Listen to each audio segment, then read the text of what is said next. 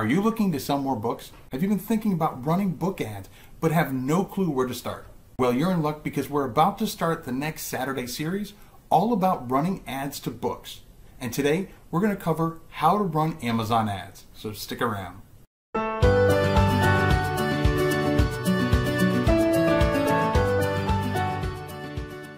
Hey Write Writers, Keith Wheeler here, and if you want to continue to get all the hints, tips, and tricks on how to make self-publishing easier, then be sure to subscribe to the channel, smash the little bell icon so you get alerted each and every time I put out a new video.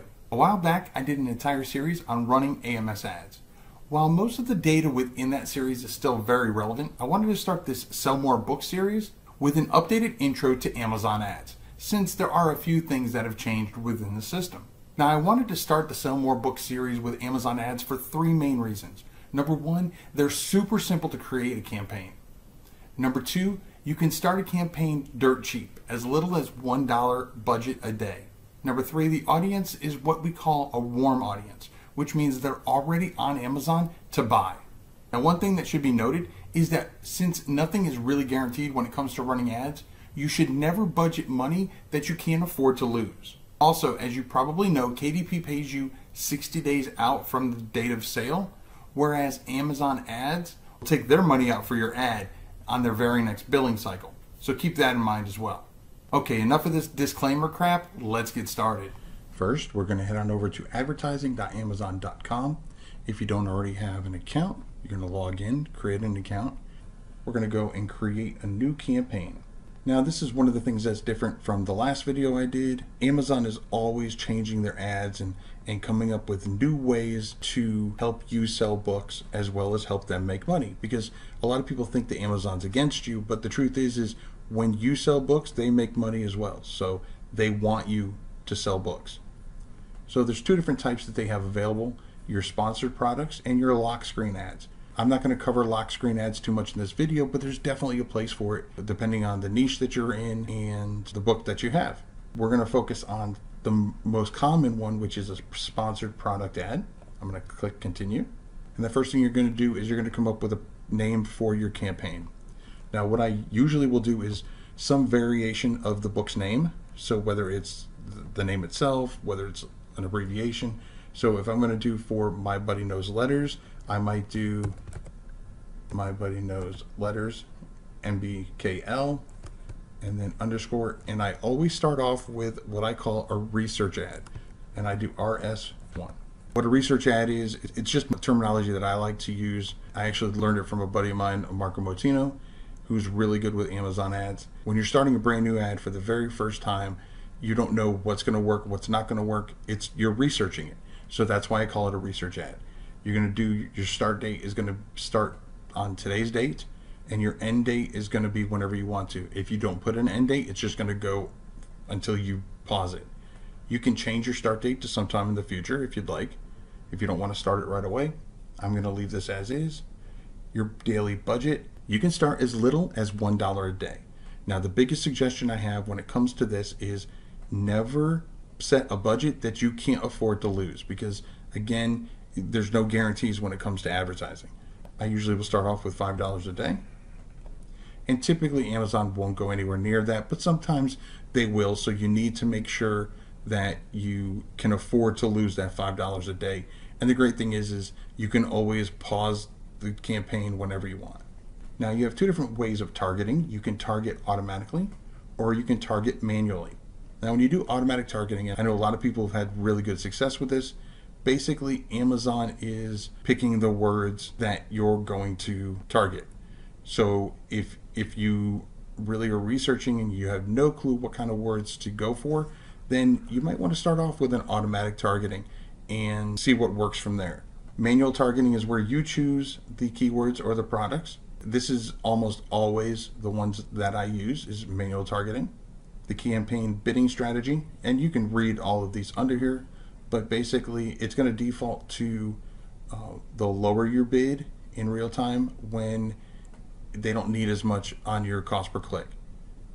There's that option, and then there's one where you'll allow them to go lower than your bid, or you'll allow them to go up to 100% higher than your bid on a cost per click basis. Again, this isn't your daily budget, this is your cost per click. which we're going to get to in a second. But basically, you're going to say, I'm going to allow for, let's say, 10 cents for this particular keyword on a cost per click. So if you select the bid up and down, then that means that if the bid comes in lower than that, they'll do that. But also if it goes up to 20 cents per click, because that's 100% more than my 10 cents per click in this example, then I'll allow them to do that as well. Or you can just set a fixed bid where you say 10 cents, that's it. No higher, no lower.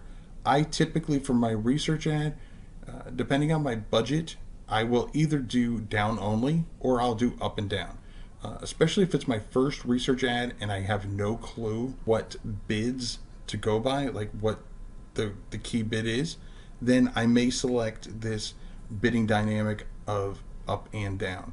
But for now, we're just going to do the dynamic bidding of down only. The ad format is going to be either custom text or standard. Standard means there's not going to be any text. It's just going to be your book cover shown along with your title and your price. I almost always go with custom text. I just feel like adding additional words in there can just entice them even more. So I will almost always do a custom text ad. Now we pick our products. The book I want to do is My Buddy Knows Letters. So I'm just going to click that. There it is over there. Now it's time to start working on my targeting. So you can either target by keyword or you can target by product. If you target by keyword, you're going to go in, because we selected that we were going to manually do it. They have some suggestions in here, and you can add any suggestion that you want. You can do broad, you can do phrase, or you can do exact. So for this particular one, for broad, if someone puts Keith Wheeler in, or Wheeler Keith, or as long as it has the words Keith and Wheeler anywhere in there, then it's going to possibly bring up my ad. Phrase is where it has to be the phrase Keith Wheeler together.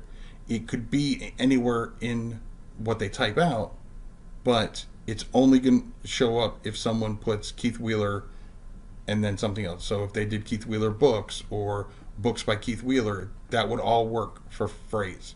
Exact is where they only type in that particular keyword phrase. So if they only type in Keith Wheeler, that's the only time this ad will show up. So as you can see, they have suggested bids here, and you can decide whether or not you want to add each of these keywords phrases through here. When you're done with that, you're going to go to enter list, and this is where you're going to enter in your keywords that you want to search for. You're allowed to have up to 1,000 keywords. Amazon usually suggests a minimum of 200. I try to suggest, at least for your first research ad, to do as close to that 1,000 as possible. And it may seem hard, I know, but it's definitely worth it, because if you don't know what keywords your target audience might be searching for, try to get as many variations as possible. Now, here's the good thing about Amazon ads that is not true for KDP keywords. In Amazon ads, for your keyword targeting, you are allowed to use other author names, other book titles, and even other books' ASINs or ISBN numbers. Now, how do you find your keyword list? You really do it the same way you do when you're doing keyword search for finding your keywords for your book for KDP. You're going to go into Amazon in incognito mode, go to the search bar, start typing one of your keywords in, see what pops up on the suggested list, and those are going to be some of your keywords.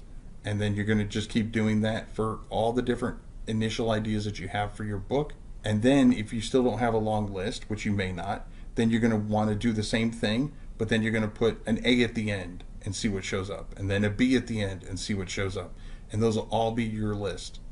When you do a search for one of those keywords and something pops up in the drop down, you click on that and you can look at some of those top 10, top 20 books. And those top 10, 20 books, the titles, the author names, and the ISBNs can all get put into your keyword list as well.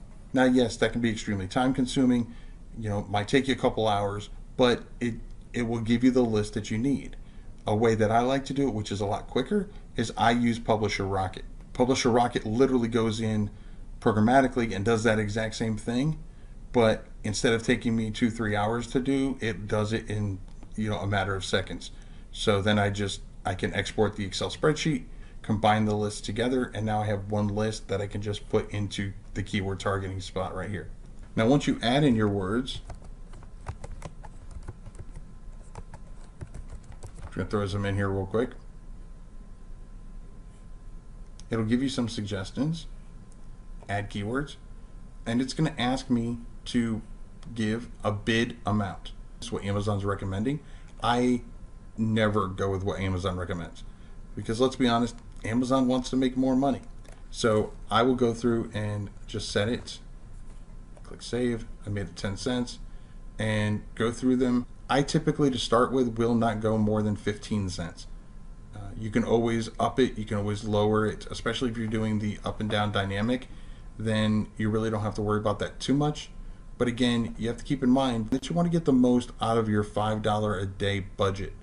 So if you start doing bids at $1 per click, then it's not going to take long before you get to that $5 budget. And again, remember, you're going to get charged this every time someone clicks on your ad, even if they don't buy it.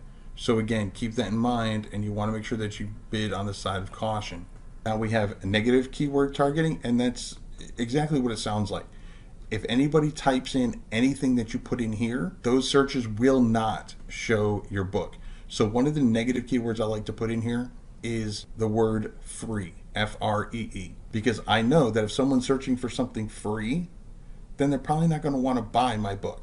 Now, obviously, you don't want to do that if your book is about like being gluten-free or, you know, dye-free fabric and that kind of stuff, obviously. But if your book is just a normal book and free is not relevant to it, then you definitely want to put free as a negative keyword, again, so that way it weeds out those people that are searching for a free book. Now, the next thing I want to show you is product targeting. In product targeting, as you can see, they have this default bid. They always want you to pay more. Again, I set that to 15 cents or less. You can pick your target. So this is the one that they're suggesting. Absolutely, so I'll target that. But then I can go to search, and I can search other products. I can search by category. So you don't just have to do your products based on books. If you know people that would like your book also would like a certain toy, then you can target that particular type of toy. So this particular book is about letters. So I can do a search and let's say flashcards. So I can do flashcards.